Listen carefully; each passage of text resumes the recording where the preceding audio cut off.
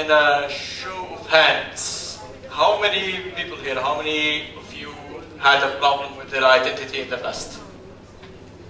In the last one?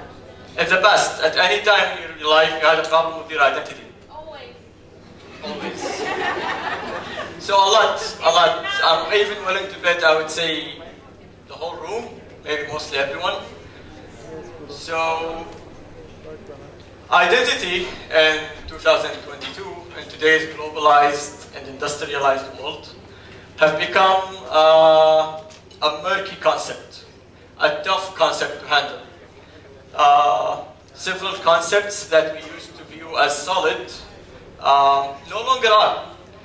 Many concepts such as statehood or nationalism or patriotism, religion, identity, no longer make a lot of sense, or they don't give us a lot of belonging in today's world. That is not to say that identity struggles are new. Poets and artists have been making art pieces since thousands of years on struggles of identity. But you can tell quite easily that for the last 60 years or so, identity struggles have exploded and they have increased exponentially. My name is Ashraf Saleem. I was born in 1999. I was born in Saudi Arabia, and I am from Syria. That makes me both a Generation Z and also an Arab diaspora or an Arab migrant. Two communities that are very infamous for their identity struggles. And I've struggled with my identity. I've spent a large portion of my life struggling with many labels that were given to me, struggling with many concepts and identities that were put on me. There's many, but for example, let's take statehood, a concept or one's nationality. Never really made much sense for me. For example, this is a map of Syria, and these are the borders of Syria, which unfortunately were actually drawn by the French Empire in World War I. So they do not reflect the cultural or ethnic demographics of the area. And I always thought, right, so this is the southern border of Syria, right, which is literally a straight line in the sand, like straight. Why is it that by pure fate, coincidence, luck, whatever, if I was born like here, right, 10 meters above the line, then I'm a Syrian. I get a Syrian passport. But again, by fate, coincidence, if I'm born 10 meters below the line, I'm an Iraqi. Wow. And these are two facts that can change your whole life's course in your passport. So, this identity, I never really accepted it. I never accepted or felt very proud to be a Syrian or a Saudi or many other identities. I came to Cyprus in 2017. And in Cyprus also I spent a good portion, maybe my first year here, again struggling to fit in. Struggling with my identity or struggling to belong. I jumped from one group of friends to another, and I couldn't really fit in, and I didn't know what kind of person I wanted to be or what kind of identity I wanted. But it is also in Cyprus, the same place, that I realized something very important. I realized that you can build your own identity. You can create it, you can mold it and shape it with yourself. And you do not have to accept the identities that were given to you.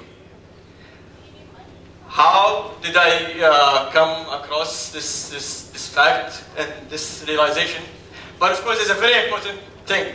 Just because you can create your own identity does not mean you can be anything you want to be just like that or forget anything. For example, like I said, not the most nationalistic person on the earth. Still, because I'm a Syrian, every time I travel, I get stopped for security reasons. So, there is baggage you cannot get rid of. But what did I do? How did I come across this realization in Cyprus? I joined the community. And I've been involved in some form or another of community work since 2015. But in 2018, I joined VOIS Cyprus, which stands for Voices of International Students in Cyprus. And it is an organization dedicated to being a community and to providing a community for international students in Northern Cyprus. It is an organization that tries to make international students during their stay in North Cyprus, makes North Cyprus more like a home and not just a foreign place. What did I discover? I discovered in my time in VOIS, in my time in this community, in this organization, that, here I was, an international student and a foreigner in a foreign land that did not necessarily belong or have a strong sense of identity. Suddenly here I was, with time, of course, and with work, surrounded by people, surrounded by a group of people who were working day and night alongside with me for the same values that I believed in. And suddenly I felt like I belong. Suddenly, I wake up one day and I go to work and I have my team members and I have my community and I have my people and we are working and we have certain values. We are believing in activism. We are believing in the value and the spirit of giving without expecting anything in return. We are believing in the value of helping people. And you know what? This is my identity. I created it and now I am extremely proud of it.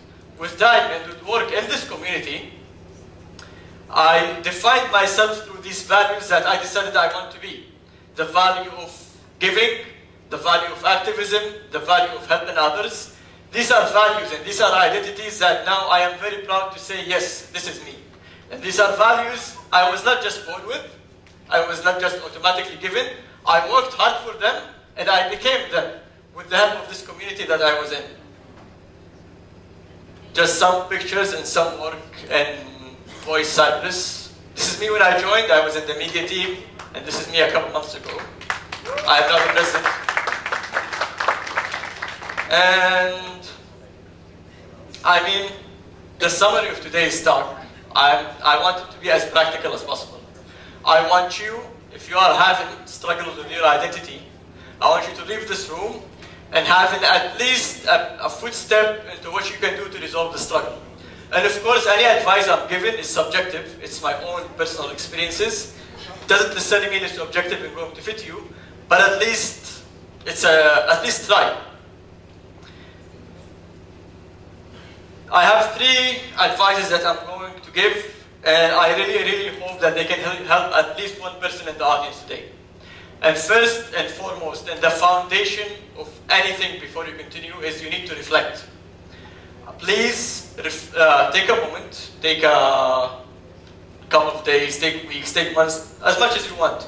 Reflect first. Who are you as a person right now? Are you satisfied with the identity you are right now?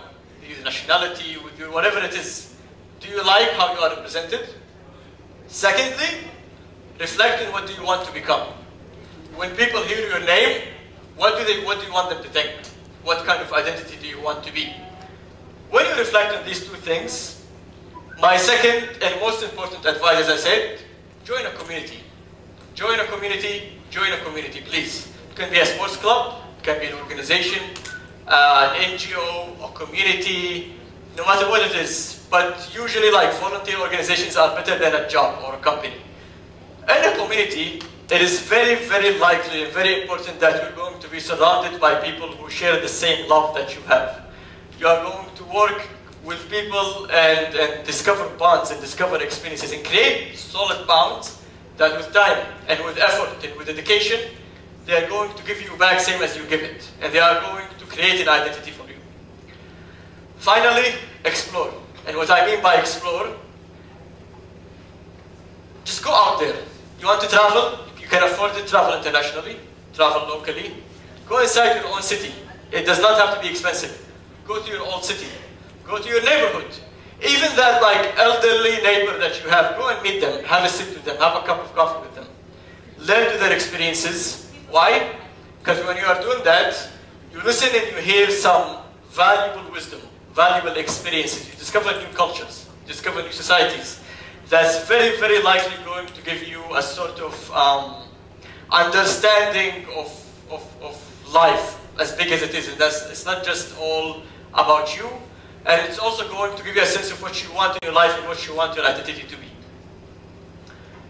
Before I run up, if there's anything you're going to take from today's talk, or my talk, don't be forced into boxes. Don't be forced into labels that were created to you by society. Instead, build your own identity. You can create it and you can work for it. Go out there and build it. And the most way, at least for me, that you can do this is through community work. So build your identity and join a community. Thank you very much.